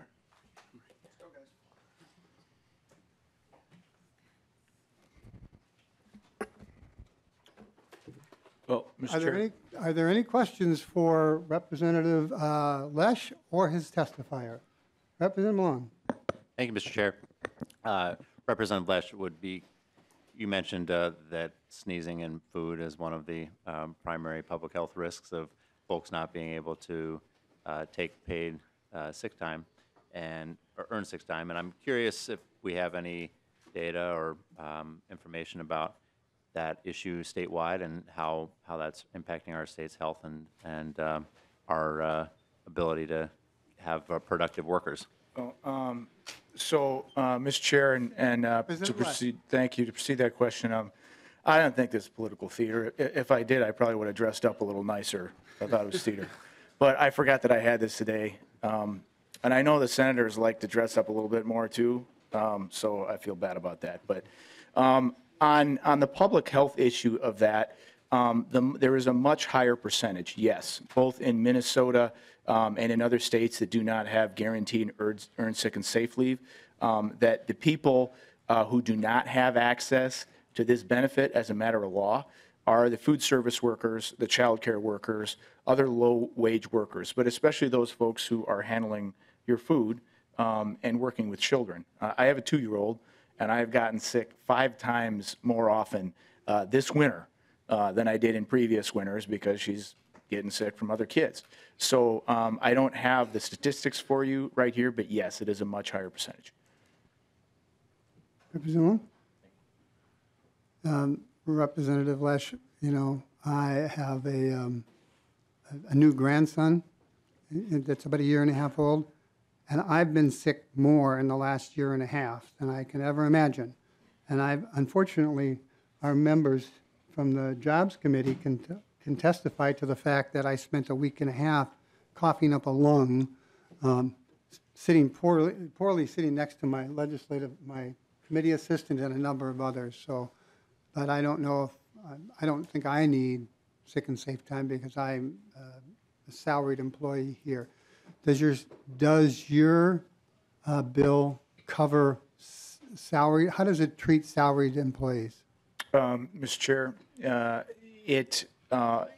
as long as there is a benefit with those salaried employees, then you're covered if there is a sick time benefit. If you are a salaried employee and there is nothing in your current either contract or employment arrangement with HR that gives you sick and safe leave, then you accrue the 1 hour for every 30 hours that you're worked. And that's presumptive based on the fact that it's a 40-hour work week.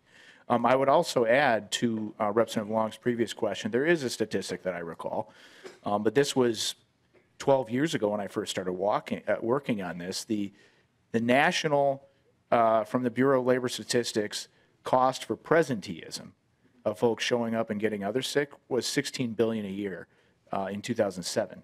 Lost work productivity due to presenteeism, people refusing to leave work because they were sick and getting everyone else sick. Well, thank you, unless there's any other question. Seeing none. Thank you for your testimony. We hope to be able to move this forward in the conference committee. Thank you, Mr. Chair. And before we go to wage theft, I wanted to,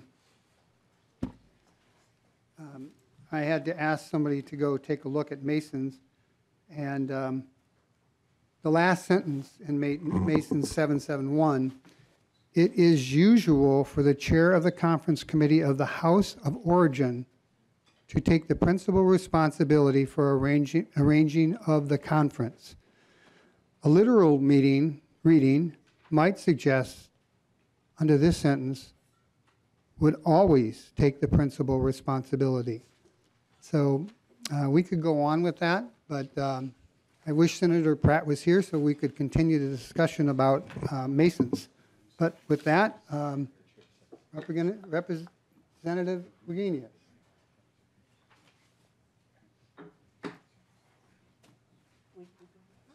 I'm going to go right up there.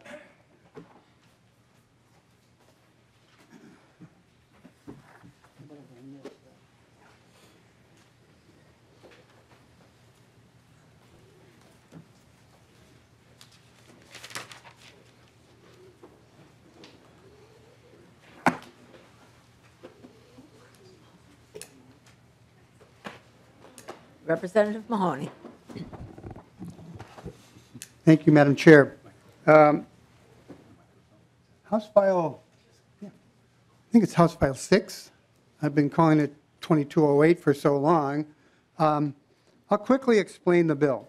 It has 22 or 23 sections. Well,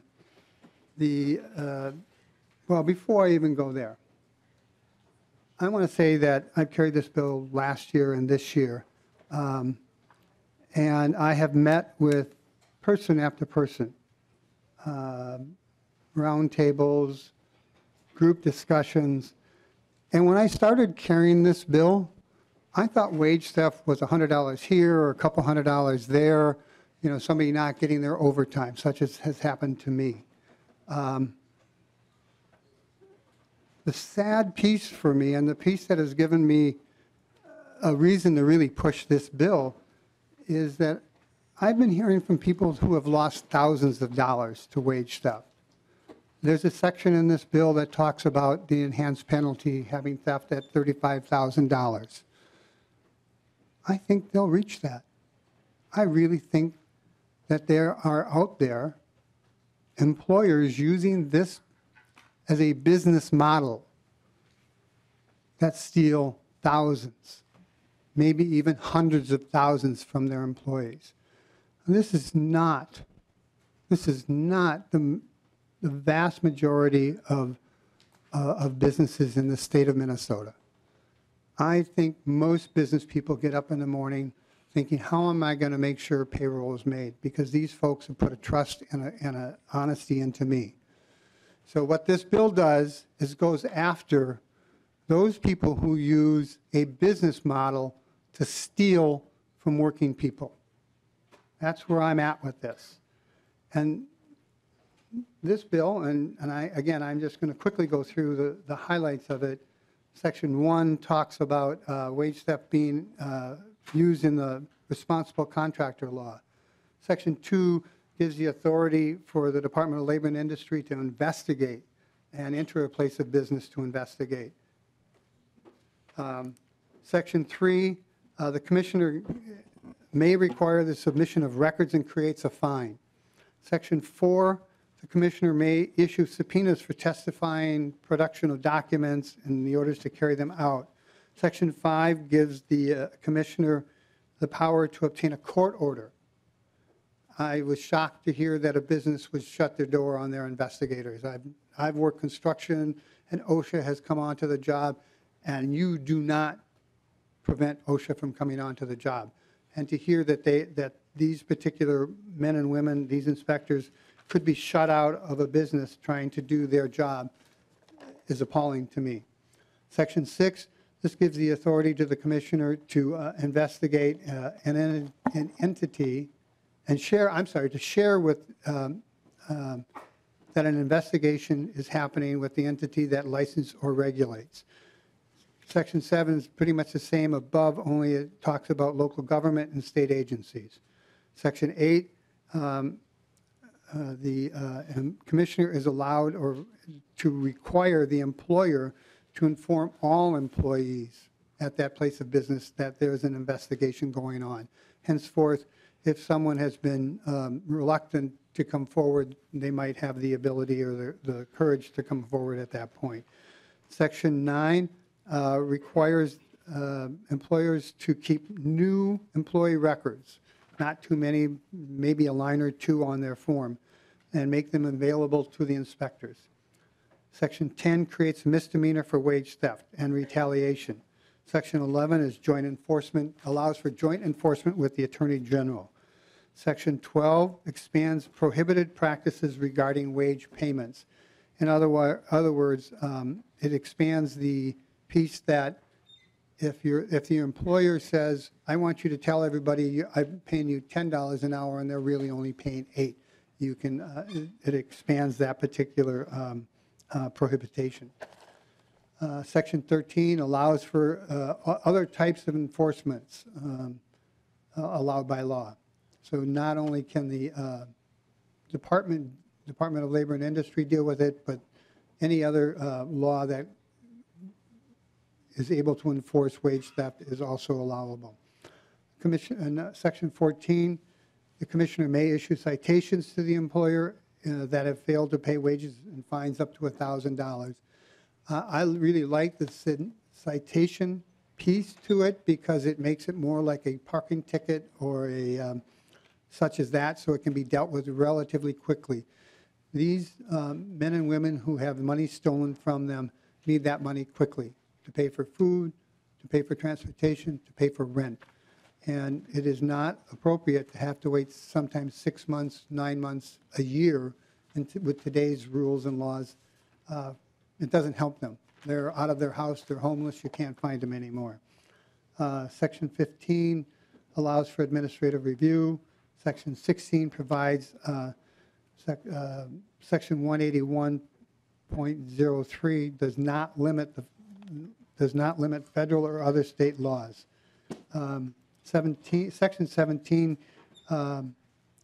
deals with retaliation and creates a rebuttable presumption of retaliation if it occurs within 90 days. So if I call out my employer and all of a sudden my hours reduced by half, that's a retaliation. If I'm fired within 90 days, that's a retaliation. Section 18 adds information on the employee's pay stub based on pay and allowance, so the basis on pay, allowances for uniforms or meals or lodging, and it requires a phone number and address of the employer and be put in writing and given to the employee. Section 19 talks about how often an employee is paid. Section 20 gives the authority to the AG. Section 21 amends the definition of value to determine severity of wage theft. Section 22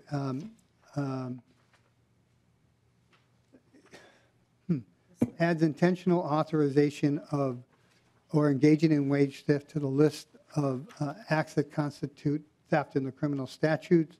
Section 23 is where we, under 609.52, where we're really saying if you steal $35,000 from somebody or a group of people, you are subject to the enhanced penalty and you may be sentenced to prison for up to 20 years and fined $100,000. That will get those people out of business. And Section 24 is the appropriation, and it's roughly about $2 million a year. And we can go over that further as we get more into conference committee at the exact dollar that it will be. I'm sure my witness here will say that it needs to be for 2.2 some odd change a year, but we have a budget to do. And Madam Chair, I'd like to introduce my my witness, Commissioner of the Department of Labor and Industry, Nancy Lepek. Welcome. Chair, members of the committee, thank you for the opportunity to testify before you this afternoon. I think that the context that we are in is where, when the Fair Labor Standards Act in Minnesota was originally enacted, we were looking at the obligations to set minimum standards for paying the minimum wage, for paying overtime, and then under Chapter 181, as the issues related to the payment of wages grew, then the laws related to ensuring that workers were paid the wages they were owed was expanded. These are the substantive provisions. But where we're at now, and the issues regarding wage theft that have become more rampant to now we're starting about not just responding or ensuring the compliance, but we're talking about combating wage theft, is the fact that that in many sectors, whether it's the janitorial sector, whether it's the construction sector, the hospitality sector, whether it's the home care sector, that in many of these sectors, that it's become systemic. The failure to pay wages in these highly labor-intensive environments, that the way you compete, and are often they're in situations where there's tiers of subcontracting, so you outsource your maintenance and your janitorial services. So then all the companies that are trying to compete for that contract, the only place that they really can compete is on how much are they going to pay their workers. So as the whole dynamic of business has changed, has there been an increase in outsourcing of key parts of your business, and these are often labor-intensive parts of your business, then the issue of wage theft has grown. And so consequently, we've moved from sort of setting basic standards and making sure that employers understood the need to pay the minimum wage or to pay overtime. We've now moved into the challenge of having to combat business practices that are truly undercutting the good businesses who are trying to comply with the law, who are creating decent jobs for their workers to ensure that they have a level playing field upon which to compete. And I think over the last couple months where we've had testimony from multiple businesses, but also from workers, that they can't compete in this environment. And therefore, there's a critical need to improve the enforcement tools that the department has. There's a critical need to have to better define and clarify and enhance the potential consequences for violating the law. And there's also a need for there to be opportunity to make sure that the Attorney General's office has a role to play, but also that we ensure that licensing entities and government contracting entities are also playing their role in addressing these issues. So consequently, the bill that is before you is truly in response to a need for this stronger enforcement, meaning that we need the ability to go into a workplace where the door has been slammed in an investigator's face or where they have been threatened to the point where they need to back out and bring in a warrant and potentially a sheriff to be able to deal with the situation. And this is particularly true in the context where labor trafficking may be going on. So consequently, these are not sort of nice to haves, these are need to haves authority in order for the Department of Labor and Industry to be able to do its job.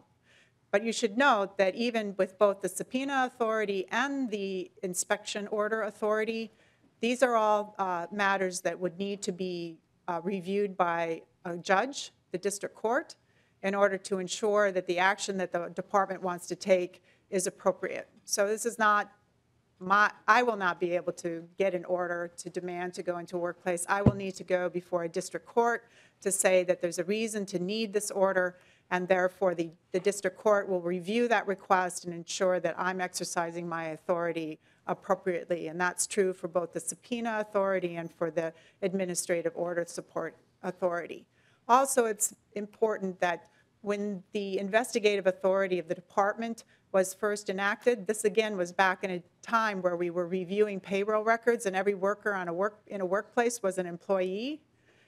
Now that's not so true. We have a lot of situations where workers are not even identified on the payroll, are being paid under the table, who are told to run and hide when the inspector shows up. So consequently, we need to make sure that our investigative authority and what we're allowed to investigate is consistent with the investigative challenges that we will face in workplaces.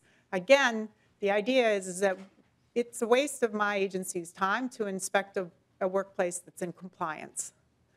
This authority is tailored to make sure that when I have a workplace that's not in compliance, that we have the capacity to effectively enforce the law.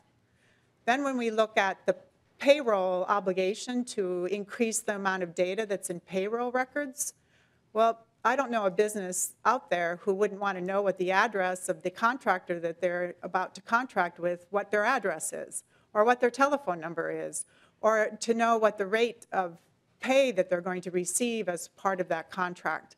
So consequently, the requirements here are just basic elements of a contract that are going to make it, one, more readily for workers and employers to resolve their own issues, but of course that the Department of Labor and Industry needs to be engaged, that we can more readily determine whether or not the terms of that employment agreement have been complied with.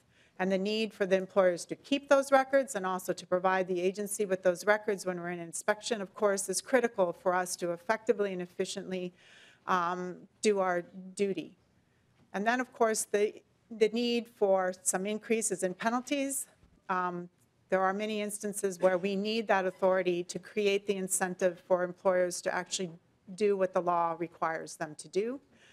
And as Representative Mahoney has indicated, the citation authority is very important because, as he's indicated, workers who are being paid the minimum wage, they don't have the opportunity to wait a week, 2 weeks, a month to receive the wages that they are owed.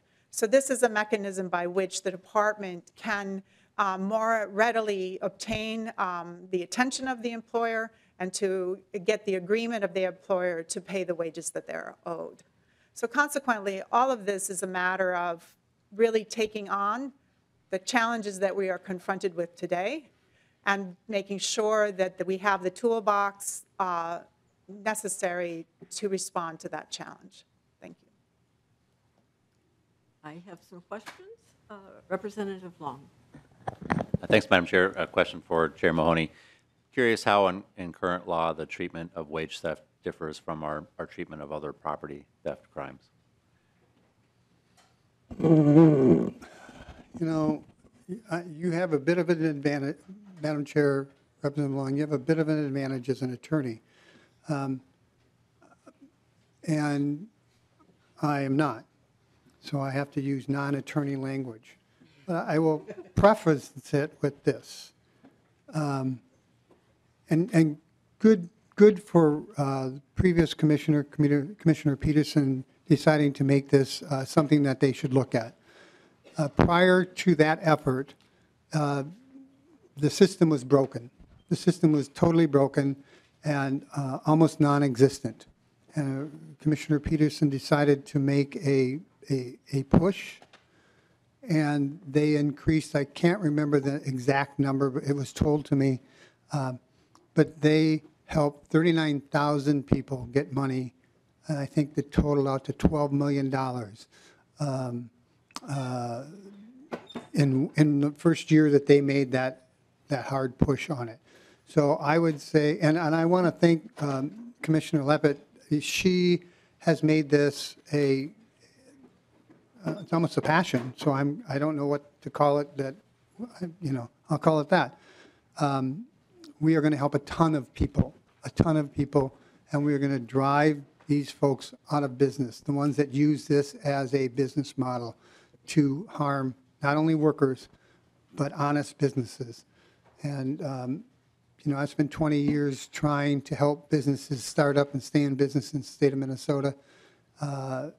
And to lose one even hurts a bit. If we can keep an honest business person, businessman or businesswoman in business with this law, I think it'll be well taken. But the simple answer is I think it was broken.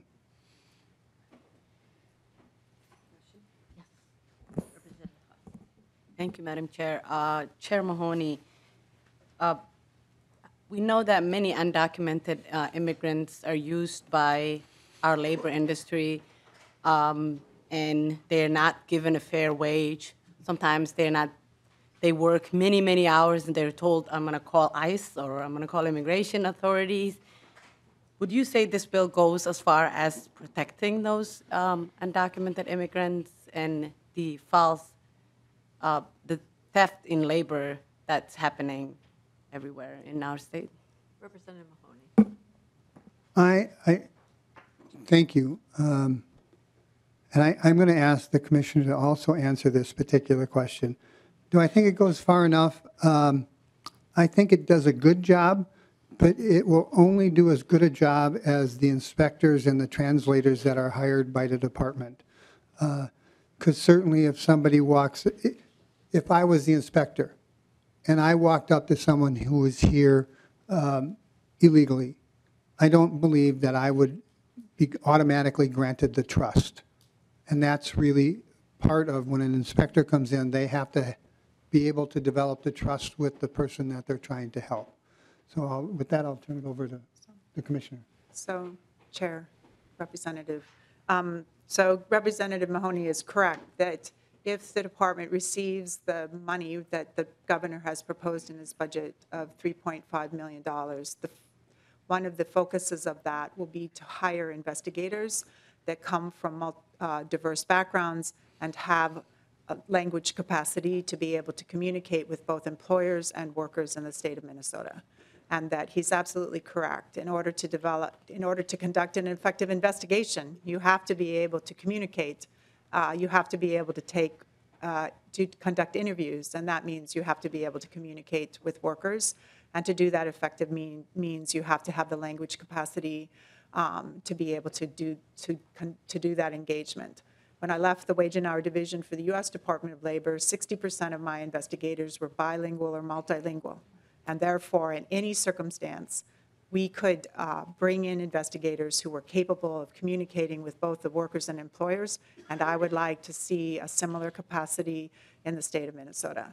So your question regarding undocumented workers, Department of Labor and Industry does not ask workers what their status is. If you are employed or you are working and you are owed wages, it is our responsibility to ensure you are paid the wages you are owed. Madam Chair and Chair Mahoney and Commissioner, so would you say that, let's just say that if the Department of Labor find out that there is an entity or a company that's engaging in those activities, that there is, as far as going, fine for them to pay or citation. I know that many undocumented workers would not come up and tell people that I'm undocumented worker. I haven't been paid because of fear of immigration or deportation. But if the Department of Labor finds out that there is a company out there that's engaging in those wage theft, would you say that it goes as far as citation or giving them a fine, or is the reinforcement in this bill go that far or not? Madam Chair, Representative, Department of Labor and Industry would enforce the law that it's responsible for enforcing. So the Department of Labor and Industry is not responsible for enforcing the federal immigration laws. So we would not be enforcing those laws. We are responsible for enforcing the state's minimum wage and overtime laws and other wage laws, prevailing wage laws, et cetera. And therefore, when we go into a workplace, we are looking to determine whether or not those laws have been complied with. And if we find they have not been, we will pursue the appropriate remedy for the workers, and if indicated, the appropriate penalties for the employer. But it will be based on a determination of whether or not there's been compliance or non-compliance with the laws of the state. Other questions from members? I don't see other questions, Representative Mahoney.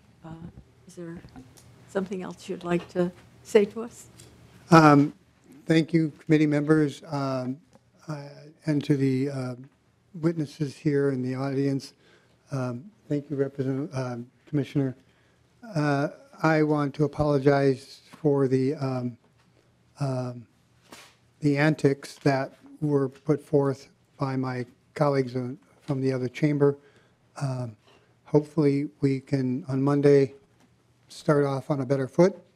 And we certainly will be in contact with the Senate With that, I have nothing further on this particular day. So when you're ready, you can adjourn. Well, just to announce to the public, in the normal course now, under our rules. I would tell you to talk into the microphone if you're going to announce to the public. Okay, got it. Okay, under our normal rules, 2.06, we rotate the chair, and so Saturday would be the Senate, and Monday would be the House again. We haven't heard a posting yet for the Senate on Saturday or Sunday, but if that happens, we will be in touch with everyone, and we will certainly be here to do work that Minnesotans need us to do. But I can tell you about Monday because I am posted as chair for that day. And under custom and usage, it is the chair that sets the agenda, so I'll just tell you about the agenda coming up for Monday. We will be here, we'll start at 12:30, and we will start promptly. We're later in the day because it's a Monday and allowing people to come into town on Monday. But we'll start promptly at 12:30. We will have testimony about the impacts of climate change on Minnesota and what business is doing in Minnesota to respond to that. So we'll hear from some businesses in Minnesota. We will take a break. I expect that to take maybe up to something over an hour. We will take a recess so folks can have a lunch, and we'll come back and go through the side-by-sides, and we'll go until 6. We will take another break for supper, and we will come back, and I expect us to be able to go through policy and start adopting policy. We should be able to do some in the afternoon and certainly in the evening. So if members have questions about the agenda, I'd be glad to take them. Other than that, we have no further business, and we can adjourn the meeting.